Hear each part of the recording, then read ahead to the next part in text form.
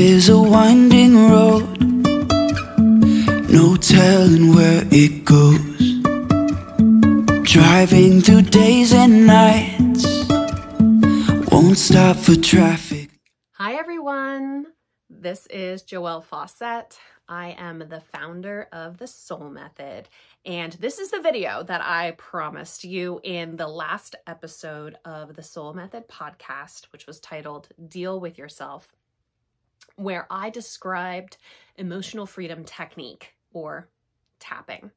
I promised a video that would physically show you the different tapping points on the body, because even though I talked about it in that video and described it, I really wanted to give you a video to physically show you the points that you're using for this technique.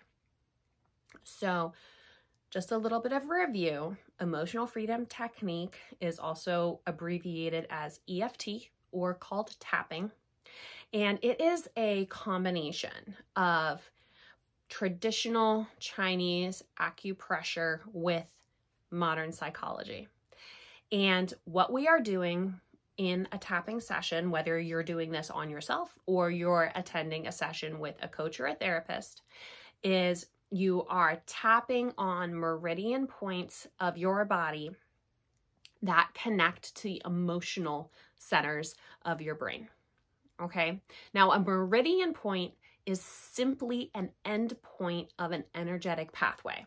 So traditional Chinese acupuncture and acupressure is all based on these meridians, meridian points and pathways, where pressure or those teeny needles will be applied to the end points of pathways that correspond to it mostly internal parts of the body that we can't physically get at. So like the brain, the heart, lungs, intestines, all these internal places.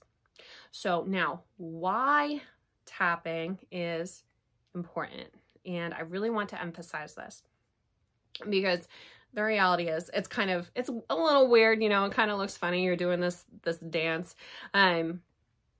However, I have to be honest that nothing in my life has been as effective and as fast at completely transforming my emotional state as this technique. So that's why I talk about it a lot in the podcast, and I still use it regularly today, now, like 3.5, almost 4 years later. Okay.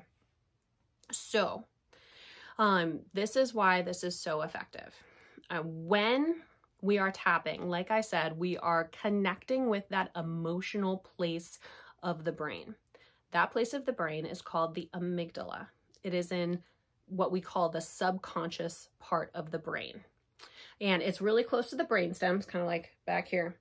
And it is a part of the limbic system of the body. This is the part of the brain that is responsible for the fight, flight, or freeze response. It is also the part of the brain that is responsible for the emotions we feel. Okay? It is completely different than the cerebral cortex, which is up here, the big part of the brain up here. The cerebral cortex is responsible for decision-making, rational thought, planning ahead, you know, thinking about things that have happened in the past. The cerebral cortex is the part of the brain that has a sense of time. Okay? The cerebral cortex works in language. That's how we speak to one another as human beings. Okay? Now, here's the rub. The amygdala part of the brain that's responsible for that instinctual fight, flight, and freeze response, as well as a part of that emotional center of the brain that, you know, controls all the emotions that we feel, it does not understand language. Okay? Now, the important piece of this is that a lot of times when we go to a therapist in Western culture, we participate in what's called talk therapy, which is where you go, you see somebody and you talk about what's going on in your life, and they give you feedback based on their professional experience and their education. And that is, you know, I've been to a lot of talk therapy in my life, and it's amazing. If it works for you, don't stop, okay? I'm not saying anything against talk therapy. However, what I am acknowledging is that speaking in language with somebody else will not directly affect the amygdala and subconscious parts of the brain, because those parts of the brain do not speak in language. Okay, it simply does not understand language. You know, this is also why if you ask somebody why they love their spouse, or why do you love your kids, why do you enjoy your friends, the responses that we say often make no sense at all, right? Like in the movies, like, you complete me, that's why I love this person, right? Or I just love my kids because they're so cute and they're like my mini me. And or, you know, I just love her because she makes me food and, you know, cuddles with me and all this stuff, right? It makes no sense. That's no actual real reason to love or not love somebody, right? But when we say these things, listening, we'll be like, oh yeah, like that totally makes sense. Like, I get that, right?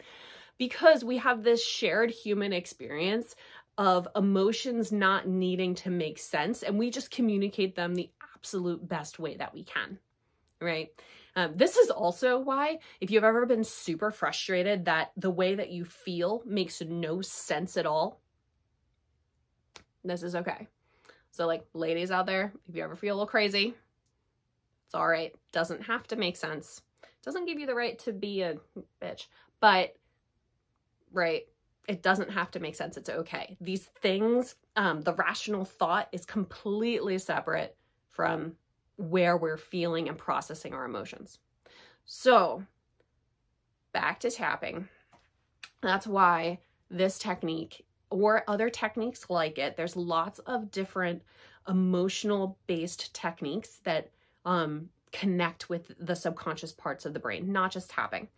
I like tapping because it works very quickly, and you can come out of a tapping session physically feeling different after 20 minutes of tapping.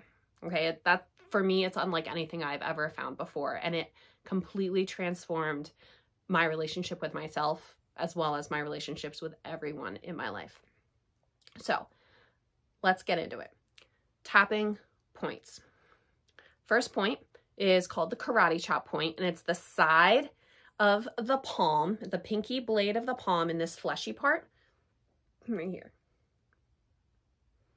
Okay, now you can do one or the other, doesn't matter, does not have to be the same at the same time. The meridian points run down both sides of the body. Okay, pick what works for you. Right here. The next point is right on the side of the eyes. So this is not the temples. We're not back here. It's the side of the eyes right here. Okay, next point is on the cheekbone. Next point is between the nose and the upper chin, in that dip right there on your face. The next point is between your lower lip and your chin, in that dip. The next point is you're going to find these two bones on your collarbone, go down and out just a little bit, and you'll feel the muscle there. Right there. The next point is under the armpit right here. Ladies, this will be right on your bra line. And tap, tap, tap, tap, tap. And finally, the last point is right on the top of your head in the center. Okay. Now, I know that's a lot. And here's the thing with all of this. You do not have to use every point. They do not have to go in a certain order. Okay, so don't like get caught up in your head trying to do it right. Okay, that's not what we want to get into. As you practice with this, you're going to find the points that work the best for you, the ones that are the most seamless for you, and the ones that connect the most for you. For me, I most of the time use the one on the side of my eyes, top of my cheeks, and then right here. Okay. So again, don't get caught up in trying to do it right or being worried about that. It's going to work either way. Now, when you go into a tapping session, like I talked about in episode 4, often what you identify as the emotion that's up for you, what's the most present for you, is a surface layer of something that's underneath. Okay, like in that episode, I talked about one of the first times I did tapping with my coach, and when I started that session with her, what was really up for me was a lot of anxiety and frustration that I was experiencing. However, as we peeled the onion layers back and went into that emotion and went deeper, what we found was a lot of sadness and anger. And so as you go through this process, be an investigator with yourself, with your own emotions. Look for what's underneath of what's going on for you right now. Okay?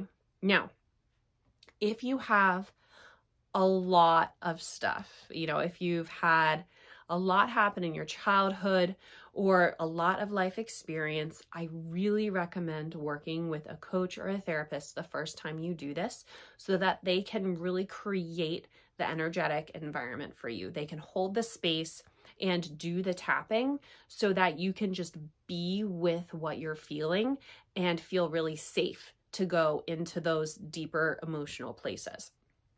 If you are going to do it yourself, practice ahead of time with the different tapping meridian points and find the ones that work the best for you so that you aren't kind of getting caught in your head trying to think about like what's next. You want it to be pretty seamless so that you can be with your emotions. So all of that being said, if you have questions about this, definitely reach out to me, or please, if you try this and you have an experience with it, tell me, share with me what happened for you. What was your experience? I would really, really love to connect with you guys.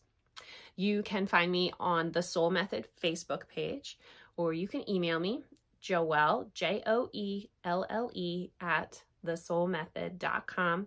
And in the description of this video, there will be links for the website as well as the Facebook page. So I hope you all are having an awesome day. I'll talk to you soon. Bye.